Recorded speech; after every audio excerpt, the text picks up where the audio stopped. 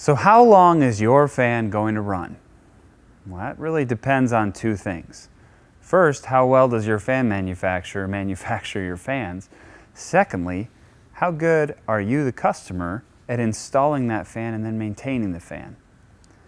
So if you're working with a manufacturer that builds a high-quality product, that product could be designed to operate for 50 years for you.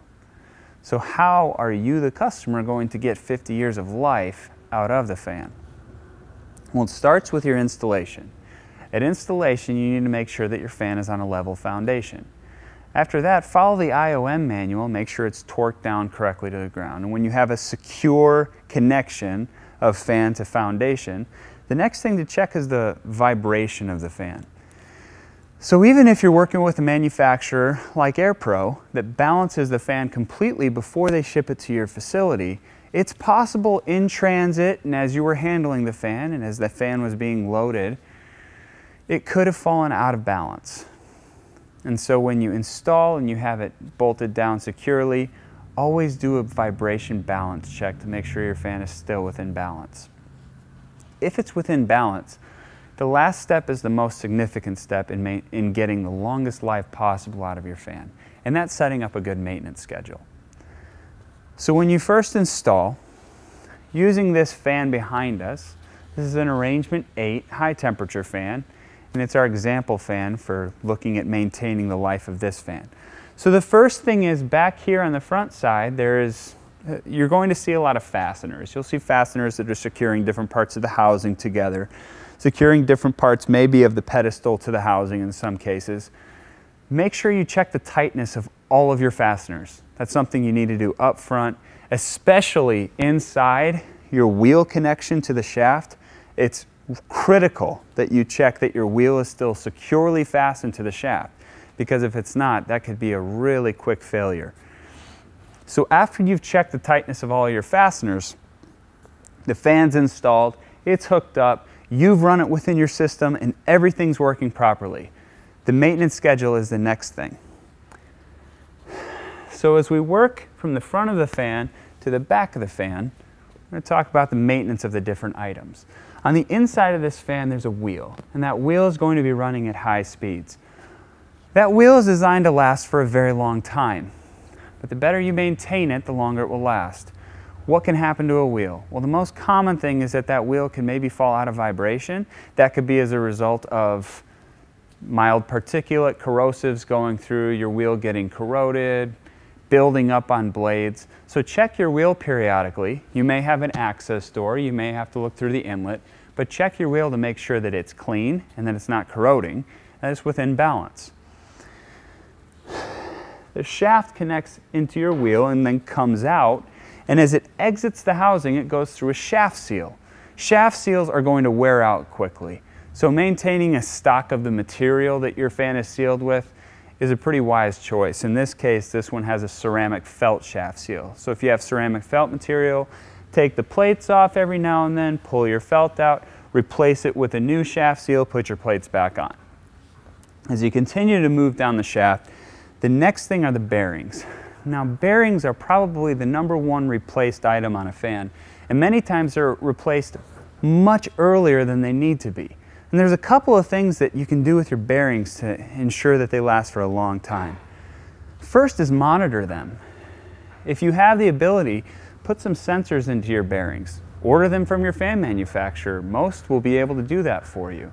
So we'll put RTDs that will measure the temperature or thermocouples into your bearings. Another thing that can be put into them is vibration sensors. Vibration sensors can measure your vertical and your horizontal and sometimes your axial vibrations. If monitoring that in the bearings, it's likely you're going to pick up vibration that may be happening in the fan too.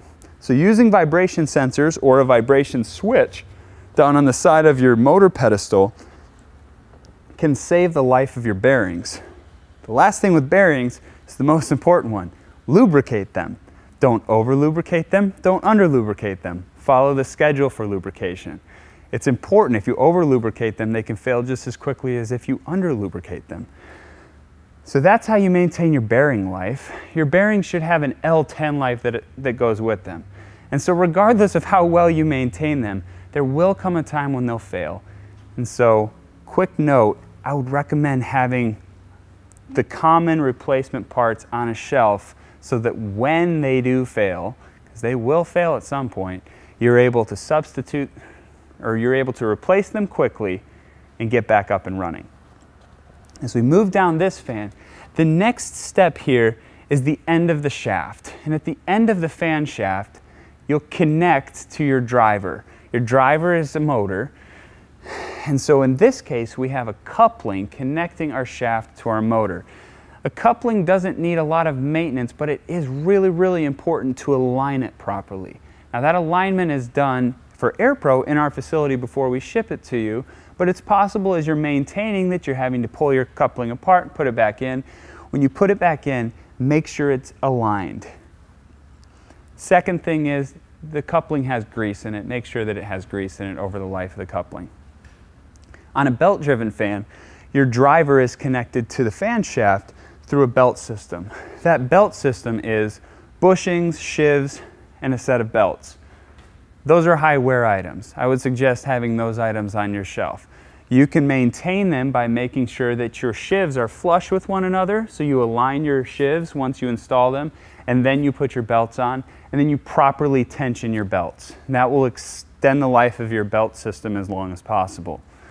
The last item as we move down the fan is the motor.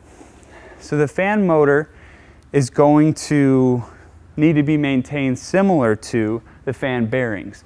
There's a drive end motor, or there's a drive end bearing in the motor and a non-drive end bearing. Those bearings are going to have a lubrication schedule. If you follow that lubrication schedule, you'll get maximum life out of those bearings. They also would do well by being monitored for vibration and temperature. Beyond your drive component and your rotating equipment, you have steel.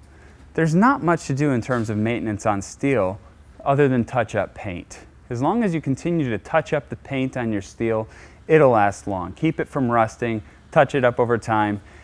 Your steel will probably be what outlasts everything on your equipment. So, extending the life, getting maximum life out of your fan. First, it depends on you working with a quality, reputable fan manufacturer. Second, it involves you setting up a great maintenance schedule after you've done a great job installing the fan.